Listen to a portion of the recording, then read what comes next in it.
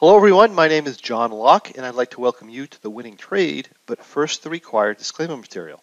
This presentation is given for educational purposes only. We're not broker-dealers or financial advisors and we're not making any specific trade recommendations. Also, please be aware that your risk in trading options is substantial and please make sure you are aware of all your risks prior to placing any trades. Also note that in this presentation we are covering hypothetical computer simulated trades and or results. They're believed to be as accurately represented as possible. Keep in mind live results can vary from simulated results for many different reasons.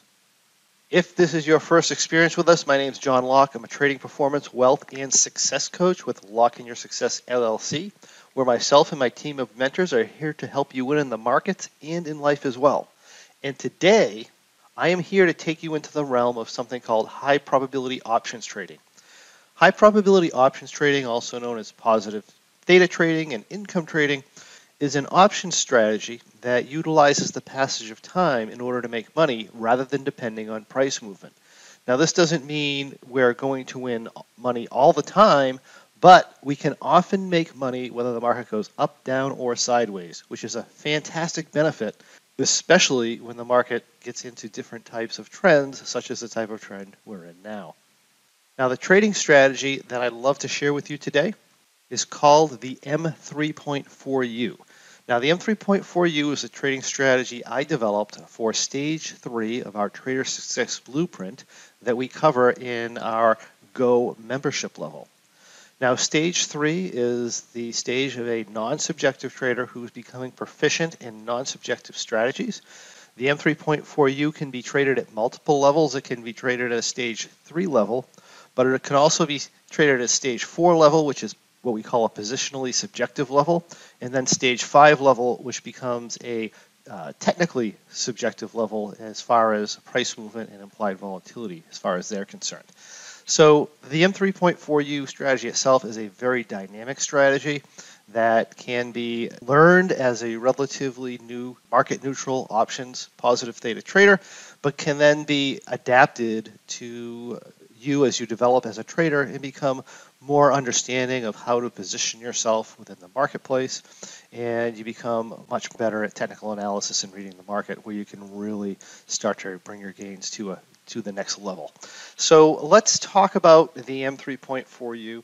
It's a somewhat bullish bias, market neutral income strategy that was developed for and is traded on within our membership on the Russell 2000. The trade requires a minimum of $2,500 per trade. We trade it in our examples on options trading for income at a $5,000 planned capital, which would be a 2-contract position, which we will show you. The position does not have a profit target when we're using our rules-based version, but in general, I expect a good month to return about 10% of our planned capital. And this position has an exit loss trigger of 10% of planned capital, or in this case, it's going to be a $500 exit loss trigger, should that happen. So let's take a look at the strategy. Here is the M3.4U risk graph shown in OptionNet Explorer. This is a broken wing butterfly position. This software shows us the risk of our profit and loss essentially with price movement, and you have the asset price along the bottom here. The asset's currently at 1676, or it was on entry. And we have our triangle shape line, which shows our profile for profit and loss, which is shown up our right side at expiration, should we let the trade expire without making any sort of adjustment or anything. And then we have our curved line, which is known as the T+0 line, which shows us, or is a representation of, the expected profit and loss that the software is making based on price movement of the Russell 2000.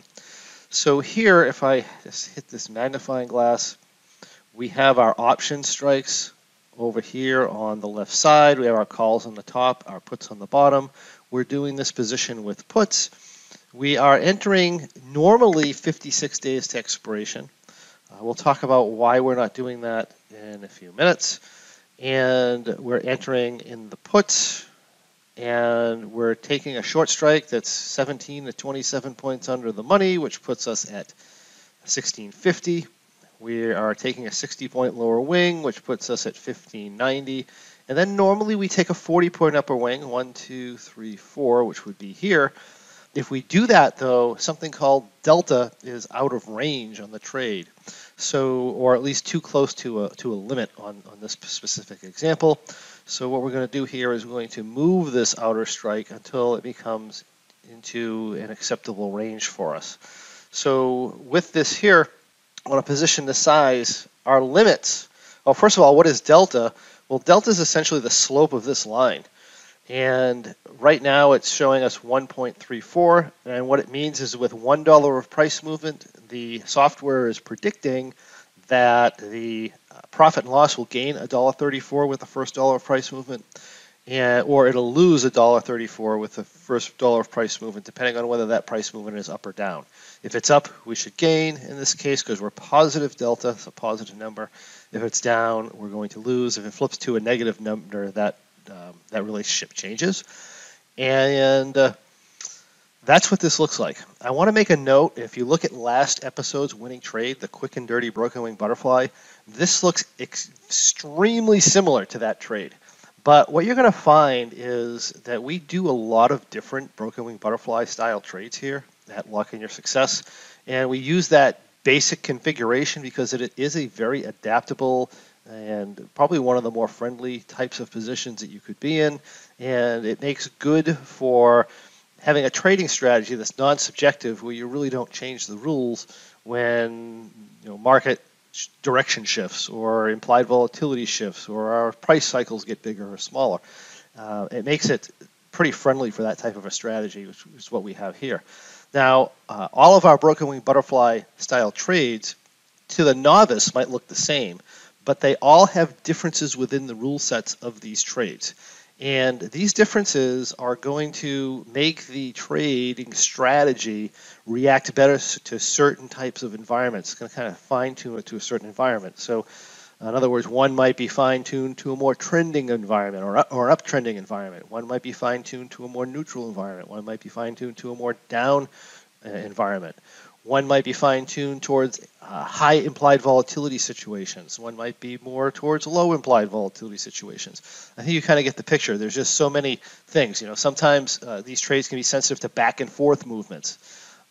Sometimes it can be more sensitive, like I said, to really strong trends and so forth. So these all have different parameters that fine-tune them one way or the other. And your job, when you first come into this business, you're a beginner and you don't know that much necessarily. But your job here is to understand the differences between these strategies, which are going to create significant differences in a lot of different types of environments, and understand why they're making these differences to educate yourself so that you know how to position yourself when you start understanding the general market conditions. At first, you don't even understand that, right, when you first come in, but then you start to get an idea of an understanding for trend, whether the market's going up and down. Then you start to get an understanding of whether it's volatile or non-volatile. And then at some point, you get an understanding of whether, what your support and resistance levels are and what your trends are, and your moving averages and Fibonacci's and all this other stuff. And then once you start to develop an understanding of what the market is currently doing and what it's likely or not so likely to do in the near future, once you start to gain that understanding, then you come back and you apply it to what you know about positioning. You can take these trading strategies and you can create gains that are exponentially higher than any non-subjective income trader would ever produce. And you can do that much more consistently year after year. So this is where we attempt to bring our traders, as traders, when we take them through the Trader Success Blueprint. So it's pretty exciting, and I like to see that. But let's go back to here. We have our broken wing butterfly. We have our strikes here. If we're going to do an order entry in our software, we want to do it as a butterfly order, not as single options or single strikes. We want to make sure that we do this all at once. So you want to make sure you use a broker that will do that. In this position here, we usually enter at 56 days to expiration, but you can see we're missing strikes. So we're going to stay true with the date at which we would normally enter. We normally enter the trade, again, we're doing this at a stage 3 level, which we're completely non-subjective. We're not looking at charts or anything, or implied volatility or price movements or anything. We're just coming in here at 56 days to expiration on our monthly cycle, when we're putting the trade on according to what the guidelines are. Well, I can't do that because I'm missing strikes here. Historically, that's uncommon. and fairly unusual. It does happen from time to time. We just went through a period here where we had it happen like 3 months in a row or something, and the most recent cycles we haven't had that problem. So it looks like they've corrected that. But as traders, we run into challenges, and we have these rule sets, and we have these situations we run into, and we need to make a decision on what to do about it. So here, what I did is I just went to our 42 day, which is really, what is it, about 14 days or something, closer to expiration. And we'll start here. And if the trade goes well, we'll stay here. But if we have to make a roll in the position or adjustment in it, we could always close it here and then bring it into this month if we have the strikes available later in the cycle, which is the case here. But this is the way we're going to start. We're going to start this. This is a modified entry, M3.4U, because we're 42 days to expiration. We still want to trade it out to 56. So like I said, at some point, there's a good chance we're going to shift over here.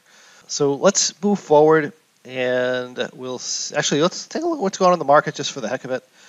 Here's a situation that we have. We were way up here, gosh, a few weeks ago, and now, what is it, 2020, now we're all the way down to 1660. This is a huge down move for the Russell historically, and we're way down into here. So let's see where this brings us. It's Friday, September 23rd. Again, we're in this case, the November 4th cycle. We're eventually be in the November 18th. And right now, this cycle is 42 days to expiration. I'm just going to go to next adjustment. So what happens here is we go to the 28th, and we ignore adjustment. And we got a significant up move in the asset. With that up move, we now have options available in our proper cycle. This position doesn't really require a roll, and as a matter of fact, according to the guidelines, you never really have to roll it up. Our upside adjustment is we get negative delta, and we do this would be standard. Okay, and that shifts us to something that's positive delta within guidelines, within our capital limits, and then we continue on with the trade. Like I said, we did a modified entry, and we would really like to be in our cycle for November if we can. So with this big up move, what I decided to do here, if you can see it on the price chart, we had just this huge up move the following day, and the requirement of an adjustment. I just decided to close out of this level here at break even, and then shift into the new cycle. So previously we were at 1650, 1590, 1700. All I did was shift into the new cycle.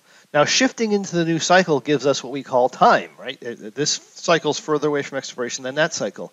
And with that time, what happens is the T plus 0 line changes. So your T plus 0 line is going to be a little bit different from cycle to cycle.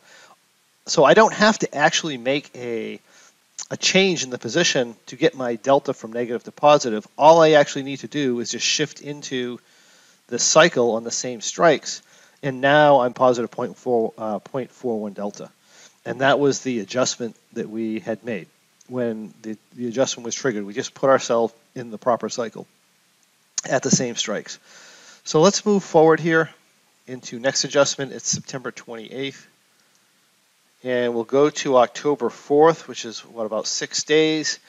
And the asset price has continued to actually it chopped back and forth a little bit here, but now it finally took off to the upside. And the position is now negative delta. So that being the case, we're just going to come in here and we're going to make that adjustment we had talked about before that we would have made if we were in the right cycle last time, which was bringing the 1700 put down to 1690. And you would do that on a vertical order. So you would do like -1, +1. And put that in as an order in your software. And that brings us to positive 1.11. That is within guidelines. We're within our capital parameters here, so we're just going to move forward. And I'm just going to go to next adjustment. It's October 4th.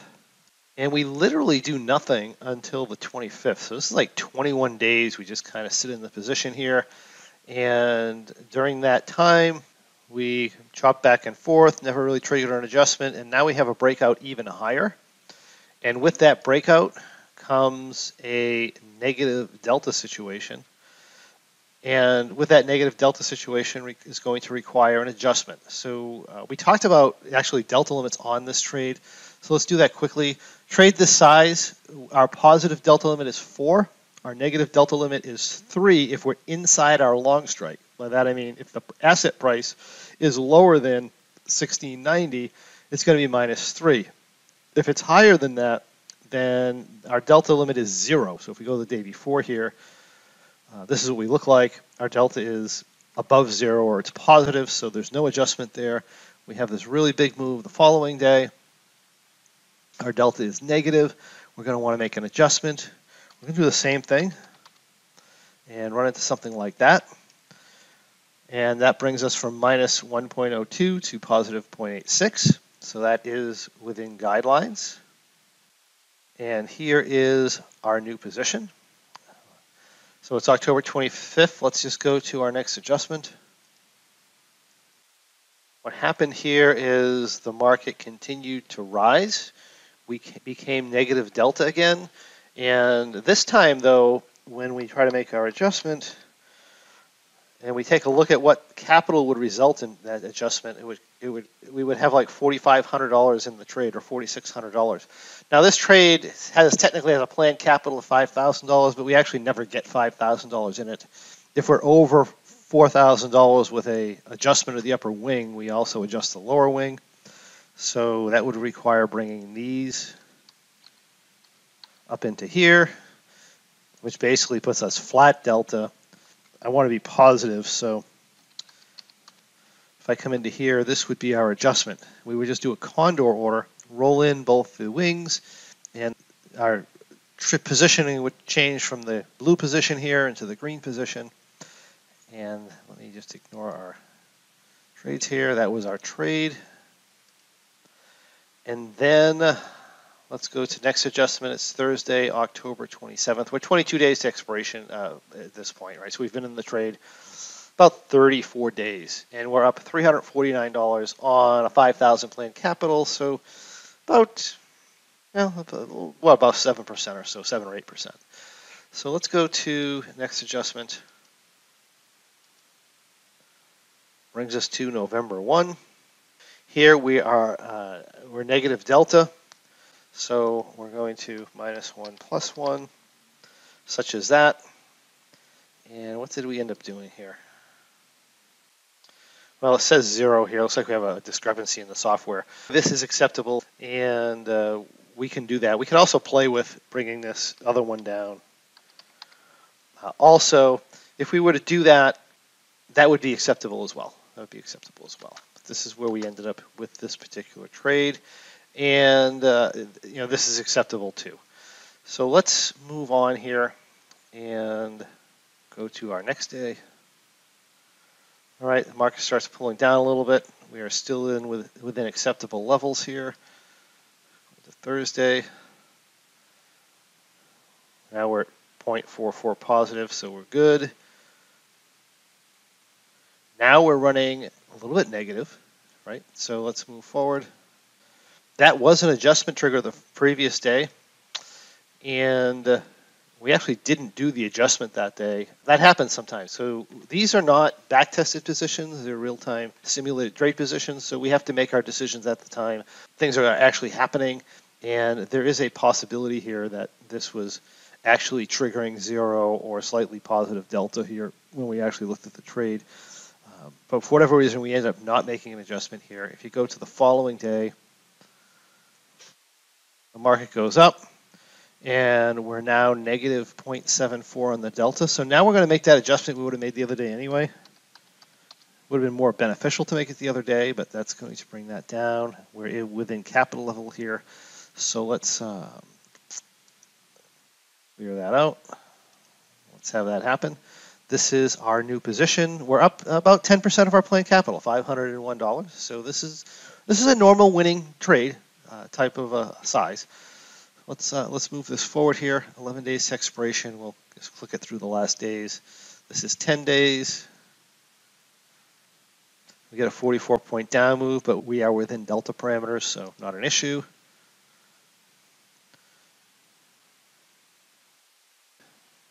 It's 4 days to expiration. We're up 511, and then 3, 2, and we would just expire this position. So let me just jump into this following day. This is an overnight AM expiration, and we're up about $516. It shows us negative delta, but there's really nothing we can do here. Our options don't have any extrinsic value, so moving them doesn't do anything except for cost us money. So we wouldn't do anything there, and we would just let this expire the following morning for a profit of whatever the expiration line is, which is about $511. And that would be a profit of a little over 10% on the M3.4U, this episode's winning trade. If you love what you see, I encourage you to come on over to lockeinyoursuccess.com. That's LOCKE inyoursuccess.com, and check out our Go membership, where you have the opportunity to track or follow along with our M3.4U trading strategy, along with 11 other powerful, effective trading strategies on our Options Trading for Income webinars that we hold every Monday morning. And while you're enjoying Locking Your Success, come on over to thewinningtrade.com. That's thewinningtrade.com, where you can check out past episodes of The Winning Trade, as well as information on upcoming winning trades. And you can also check out our free trading performance podcast, where you can learn to skyrocket your trading results regardless of the type of trading you do. If you have any questions, comments, or anything you'd like to see in the next winning trade, please post those in the comments below. I'll make sure I answer your questions for you personally. Thank you for joining me. I look forward to seeing you on the next winning trade.